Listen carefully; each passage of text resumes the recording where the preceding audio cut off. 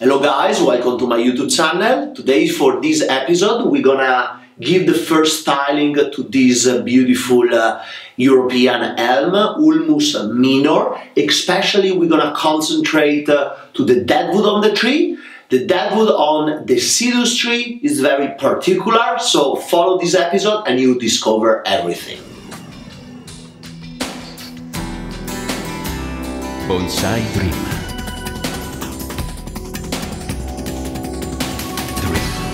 Bonsai Dream. This tree was collected just a year ago in winter 2019 in south of Italy, and it has very good character, and in the place where these trees grows they get stepped by cows and eaten by sheep. That's the reason why they develop such interesting trunks. You can see, especially on this one, basically we have three interesting trunks connected at the base with very good character, and we have this area of deadwood when the tree was chopped and was already dead when it was collected. Other deadwood area are present on the tree. So the first thing we start doing is selecting the branches that we will keep to create the basic structure on the first styling and wiring. We don't want too many branches coming from the same spots. That's the reason why we keep for now just a fair amount to start creating some lines. This type of selection is very important to build the correct bones of this tree, and then we will let the tree develop, and in time we can do more selection, and also we want to start giving a little bit of movement to the branches with some wire.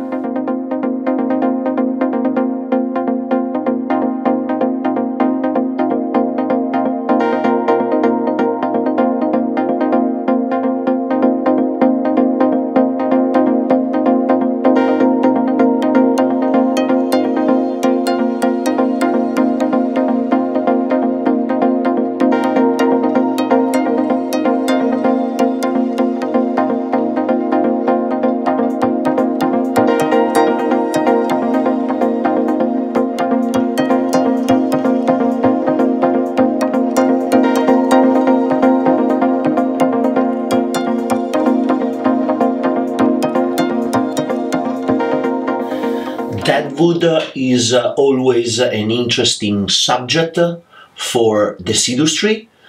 Most of the time we find interesting deciduous with hollow deadwood because the fibers of the trunk are very soft, so when some part start dying back, they normally get hollow. That's the reason why I want to start hollowing completely this piece of deadwood we have on top of the tree. So I use a drill and I start removing the inner part of the deadwood. This will also help me to keep that part for a long time. As an old piece of deadwood, I think this part, hollows up naturally, and I work with my tools, my electrical carving tool, to get the best out from this piece. So with the help of Mauro, we remove the inner wood to create completely hollow part in this area, plus I will start marking for him some lines to follow and get this area that is still heavy at the moment a little bit nicer and more natural, so you can follow this sign with a little carving tools.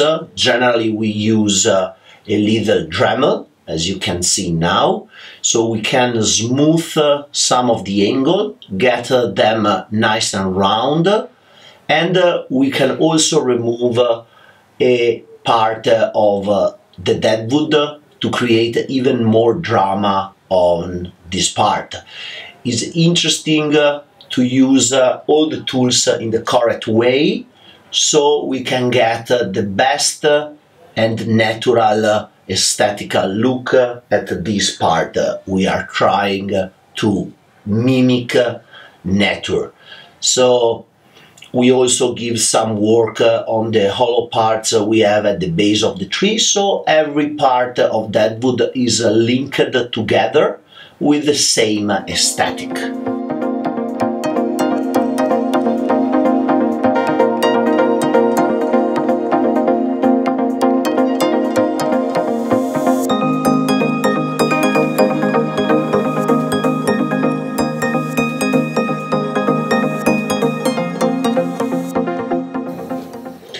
We use the Dremel also to open up some parts that were still alive and create some open parts at the base of the tree, and we use the cut paste to follow all the new areas that we open some shari, so they can create the column around those areas and get much better along the time.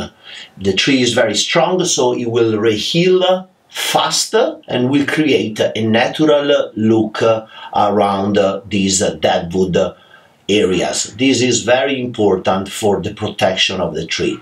So this step on the deadwood is done, and we can move at the next. Now we have to solve the problem of the gap between the two trunks. We want that to look like a single trunk. So using a black, interesting smooth rock, we hammer it between the two trunks, and doing that we also scratch the cambium, so the cambium will start revealing over and include the rock on the design of the trunk. So aesthetically the tree will look all together and will be much better.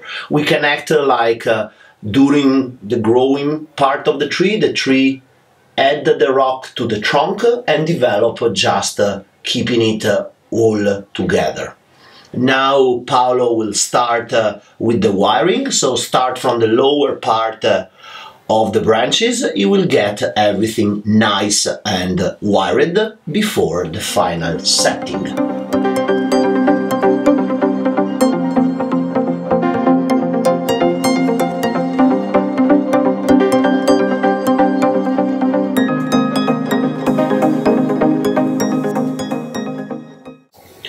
We use the aluminum wire to wire everything.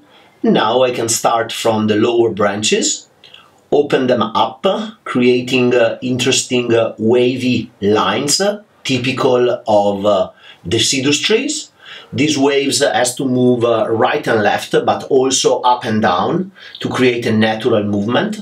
So I work on the right area first, and then I move to the left area, and at the end I will also work at the apex. While I set the branches, having the idea of more or less the final silhouette, I want also to prune some of them.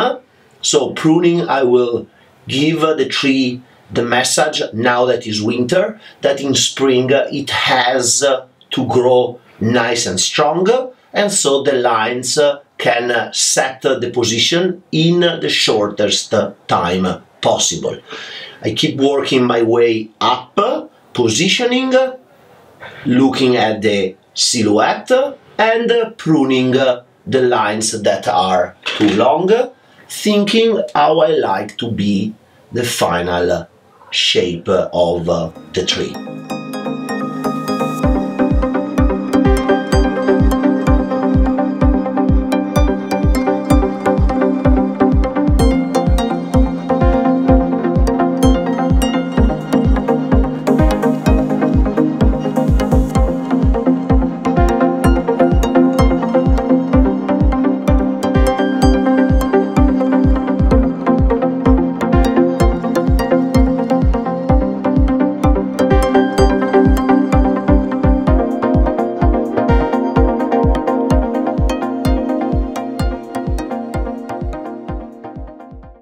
you can see how I kept almost 30% extra branches from what will be the future of the tree, but I want to see which one will really grow stronger to create a solid structure, and in the future I will get rid of the one that are too much.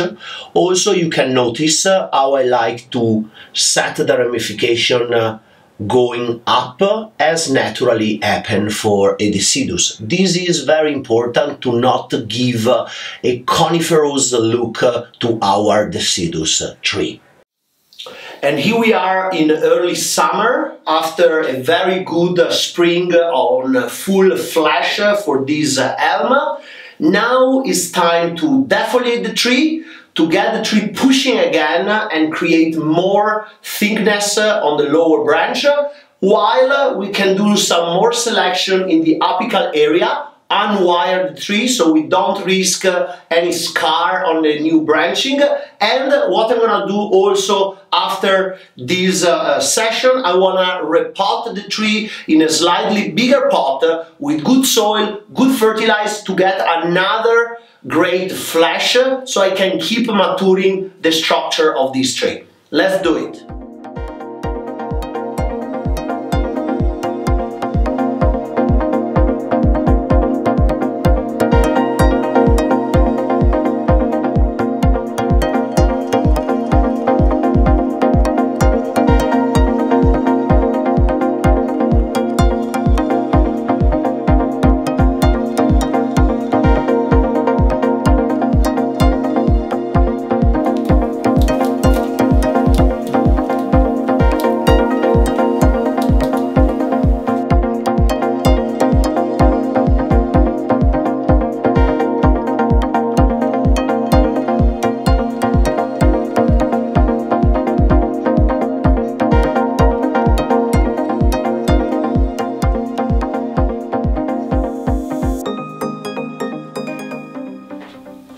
And now that the tree is defoliated, we're gonna reselect some of the branches. I left some more branches that needed, especially in the upper part, so I will reselect some of the structural lines. As you can see, we left some of the outside leaves in the lower part, so we can keep developing the taper of the lower branches, while I will be pruning the top to reduce the strength and then rebalance everything going out with the lower branches.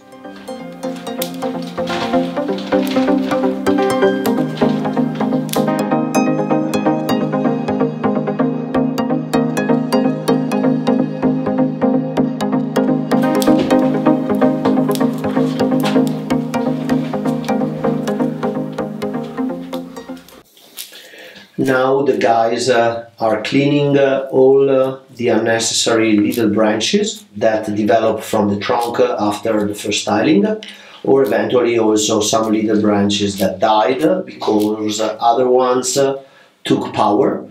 We have to do this cleaning and then we can do a little bit more selection of the structural lines. From all the branches that I left originally, I will just reselect some of them, remove the weaker one and the ones too close together, and just leave some of the lines.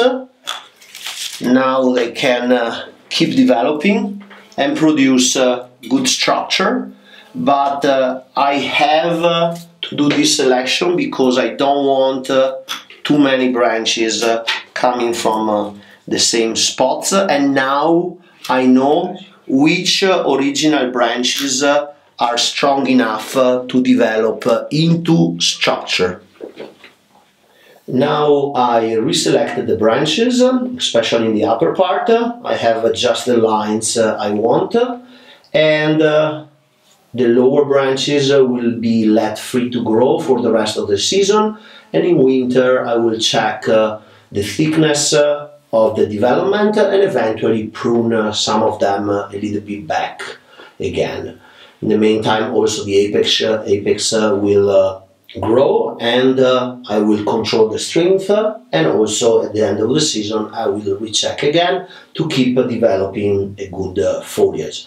From this moment over, I will never rewire the tree again. The wire is only for the first styling to develop branches in the direction I want, and now it will be only clip and grow. Now the next step will be taking the tree out of the original container and put in a slightly bigger pot to have more room for the roots to develop and keep developing the good foliage.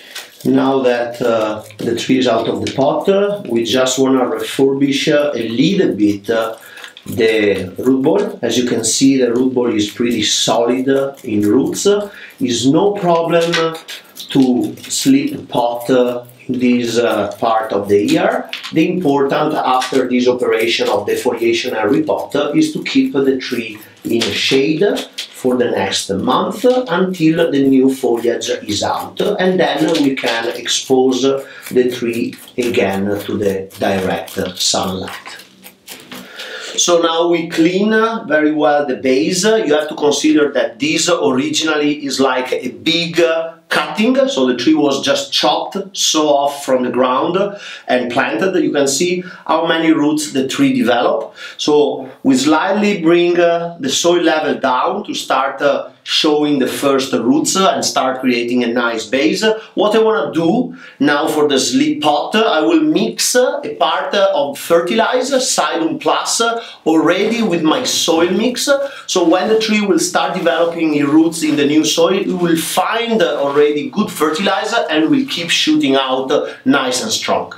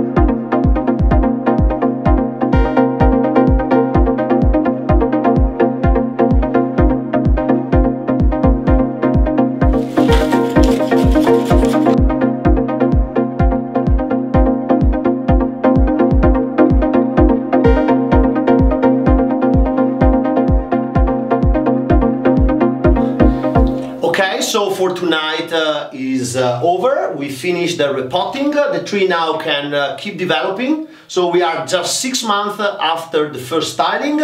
We are in the end of June, and now the tree can keep growing strong in the new pot with a lot of new soil to develop, good fertilizing, and it can keep developing the structure. The first step on a deciduous is very, very important. We want to build the best structure possible, and then we can create volumes. But the structure is the point for this year and probably also next year. Thank you so much for following this episode. See you at the next. Hello guys, thank you so much for watching this video, and I want to let you know that from the 2nd of August to the 11th of August of this year, this summer, I will be leading an intensive class here in my place in Feltre. So if you want to know more about this beautiful experience and come here and do bonsai with me, send me an email to this address and I will give you all the information. Thank you. Bonsai Dream.